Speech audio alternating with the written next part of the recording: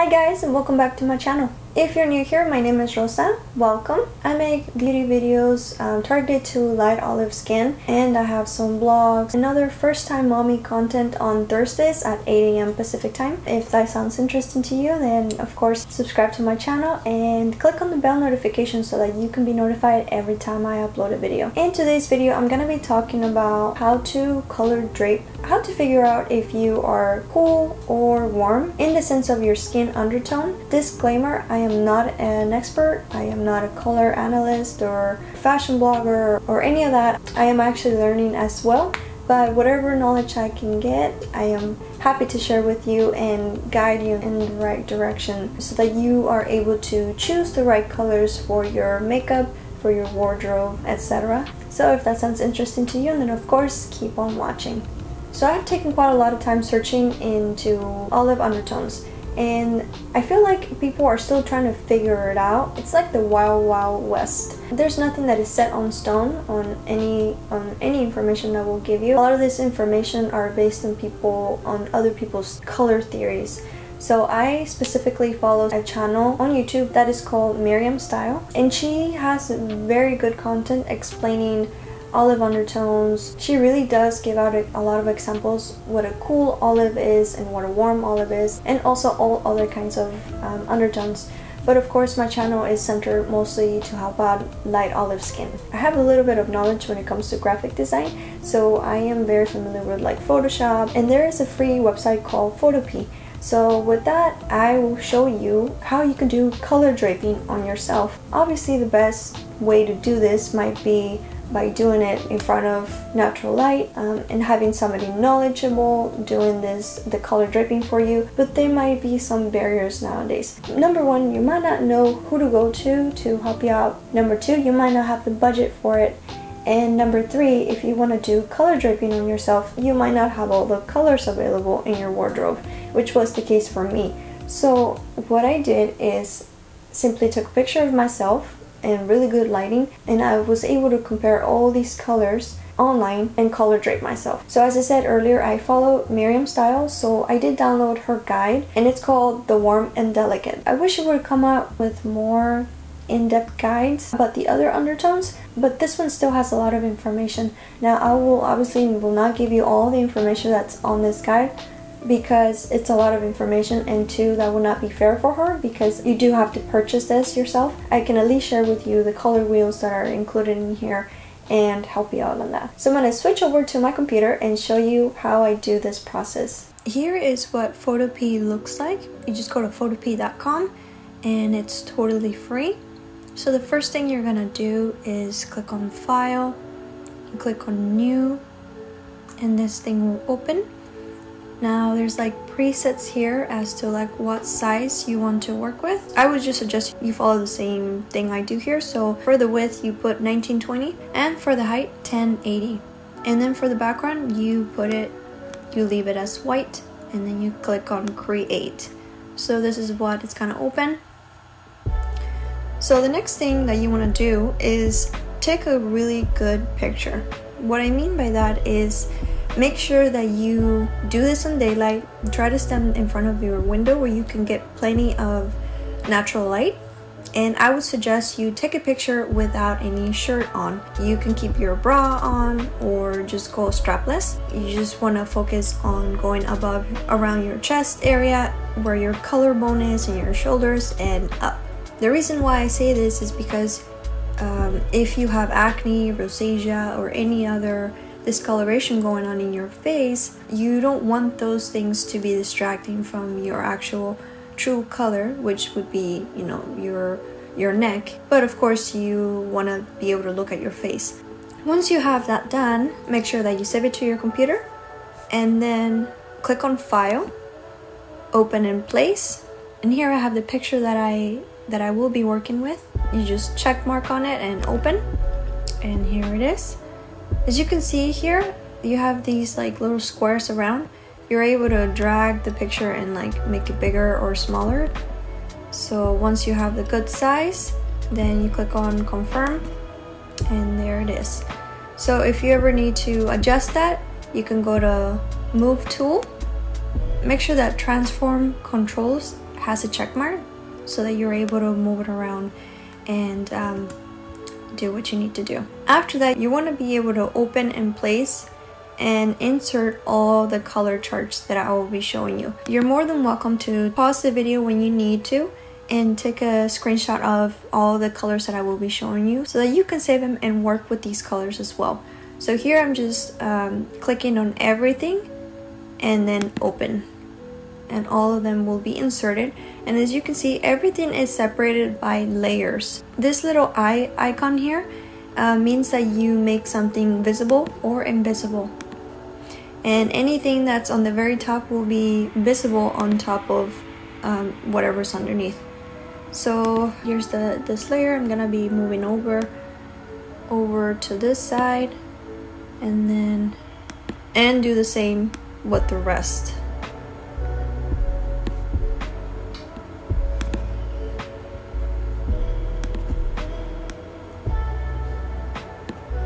You want to be able to click and highlight the layer that you want to work with, so don't forget to do that.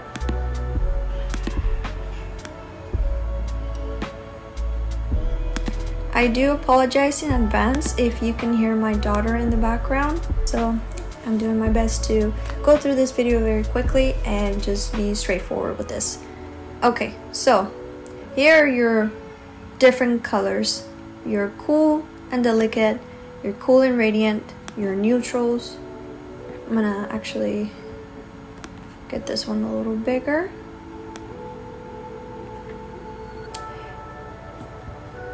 Confirm. Your semi-bright, your warm delicate, and your warm and radiant. Now you don't have to use these colors if you don't want to. If you have other color wheel that you want to use, by all means, just make sure that you have a warm color, that you have a warm color scheme and a cool color scheme. Basically, what you want to do first is figure out if you are warm or cool.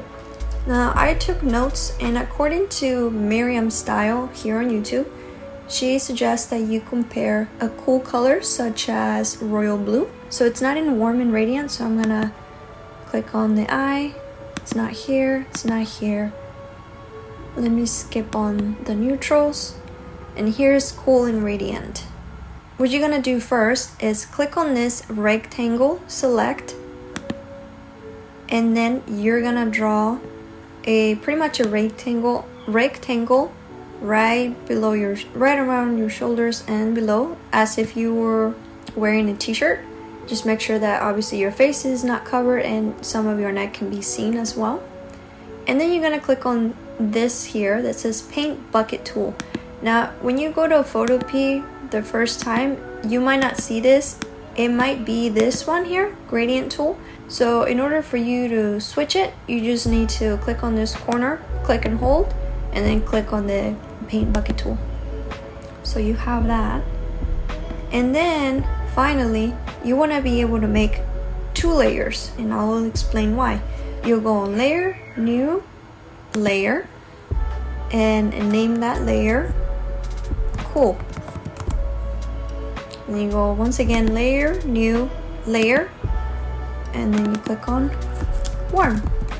You want to highlight the correct layer so that you can put all your cool colors in this one. So when you make your rectangle, it's not gonna go anywhere unless you click on the rectangle select again, where if you click on it, if you have this one here and you click anywhere else, it's gonna disappear. So just make your rectangle and leave it alone. And then you're gonna be going back and forth between this tool here that's called the eyedropper and the paint bucket. So the eyedropper, you're gonna go over and click on a navy blue, so like this one. And then click on your paint bucket, and you're gonna click inside the rectangle here. Okay, you have your cool color here. Now you click on the warm layer, and you're gonna pick a warm color. I would suggest you go to the warm and radiant palette. As you can see, I'm clicking on the eye so it's visible, and say I'm going to pick like an orange color. So go over to the eyedropper, click the orange, and then click the paint bucket, and then you click over to the rectangle and you fill the color up. So now as you can see, you have two layers here. You have warm and cool. So now you can start comparing these two. And the idea is to look at the color, for example, cool, this navy blue, and you look at your whole picture and tell me, where are your eyes drawn to? Is it drawn to the color itself, or are your eyes drawn to your face? For example, in this situation, I'm looking at this blue. I feel like this blue is a little overpowering, a little too much for my delicate complexion, and I feel like this blue color kind of looks separated from my skin. Now let's try with the orange. What do you see? To me, it feels like the orange is more in harmony within the overall look. It doesn't look as separate, and it just looks like overall a little bit more blended into my skin, right? Let's try another example. So in the warm, let's try, I don't know, this green. Okay, here's a green, and then here's a blue. Which one looks better? Of course, it's gonna take some time to train your eye in figuring out, you know, the colors. As you may or may not know, we can see colors a little bit different too sometimes, and so that can play in part as well.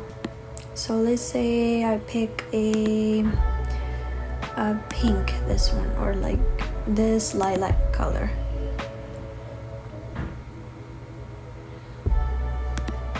And then cool, and there it is. So now I compare these two.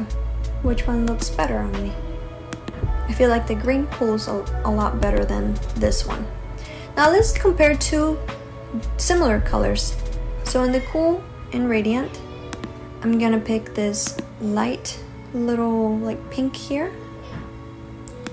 Okay, so there it is, this one right here.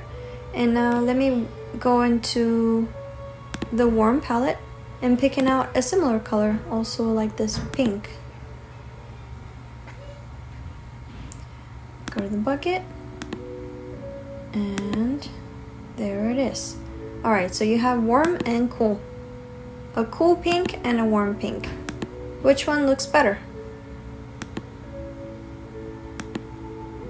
I personally feel like the warm peachy pink fits better. It kind of makes my face a little brighter, and the colors together just look more in harmony versus the cool pink. So in these examples, I would assume that I am leaning more towards warm. If you figure out that if you're leaning towards the cool, then of course you can move on and figure out if radiant colors fit better on your skin, or delicate colors, more like muted colors. And just do a comparison, try to compare in the same like range of colors. So for me, I'm gonna try warm radiant and semi bright warm and delicate. It's up to you if you want to make another layer for that or just change it. Since I know I'm not going to be using the cool, I'm going to change it to warm delicate, and this one warm radiant.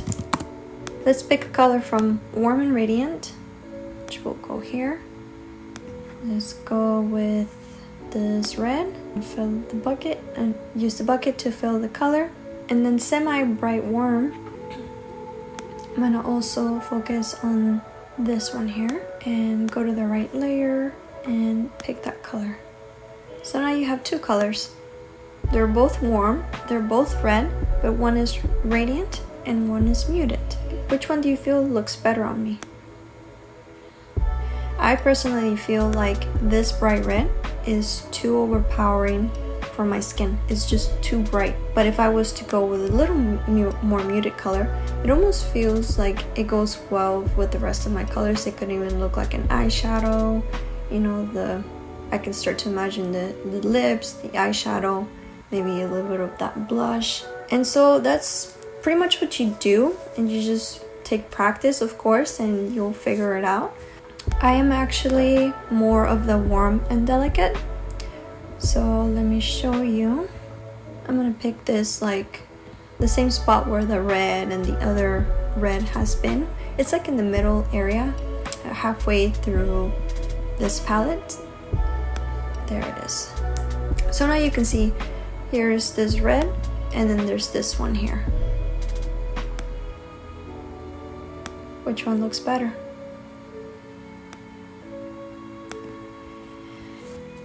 So that's how you can do it for yourself. Just make sure you have very good lighting, no makeup on, and if you can, like no t-shirt on, and just try it for yourself and see how it goes. I hope that you find this helpful. If you did find this helpful, please give it a like. It will really help me out on my channel. And don't forget to share this video to people that might benefit from this information as well. Thank you so much for watching, and I will see you on my next video. Bye!